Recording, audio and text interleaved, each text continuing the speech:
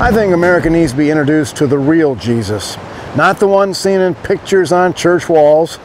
You know the one, the man with the soft Bambi eyes, flowing locks of shining hair, wearing a long white dress, looking like he dances in a Broadway show.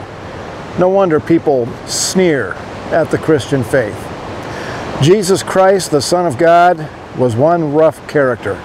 He worked all his life in the sun with hammers and chisels, hauling rocks and lumber for his work.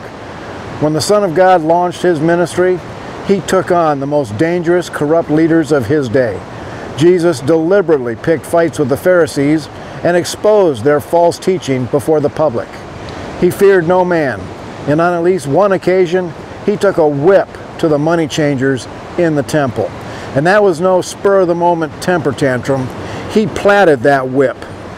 And as he did so, you can bet that he was picking his targets.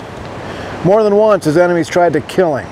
His own townspeople tried to throw him off a cliff, but he walked through them and kept going. Was that a supernatural act, or did he just bull his way through? And don't ever forget the showdown between the Son of God and the Pharisees when they caught the woman in adultery and had rocks in their hands to smash her brains out. Jesus stopped them cold, shaming them and forcing them to walk away. To the frightened, humiliated woman he said, "Neither do I condemn you. Go and sin no more." He loved fiercely but never tolerated sin. But to people who were hurting and repentant, Jesus was gentle and compassionate, the perfect mix of love and fierceness. And Jesus did something the religious leaders of his day would never do.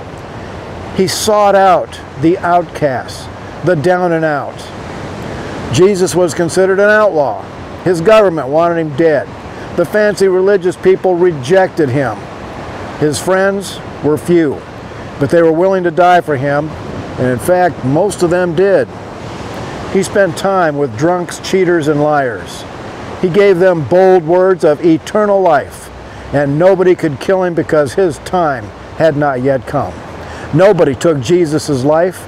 God the Son laid it down of his own volition in obedience to his Father. And then he rose again, proving to the world that he is indeed God the Son. And he lives today to intercede for those who believe in his name. This is Outlaws Chapel because, like Jesus, this world and a lot of churches don't like us. We would rather be faithful to God and be hated by the world than be liked by the world and rejected by God. Thank you for watching, and America bless God again.